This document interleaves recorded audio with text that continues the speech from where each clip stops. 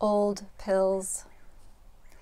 The yellow bucket sits full of water and amber plastic bottles left to soak and soften labels, remove the complicated names that filled our checklists and calendars.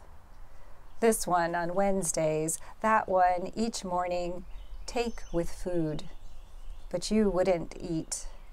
Some were hidden in drawers, under cushions, found in the sweep of rooms to collect reminders. I push the paper with my fingernail, watch the faded letters of my mother's name collapse onto one another. What will not give easily, I scrape until my nails break. Stripped of memory, the bottles rest in the recycling bin. They will pick them up tomorrow or the next day.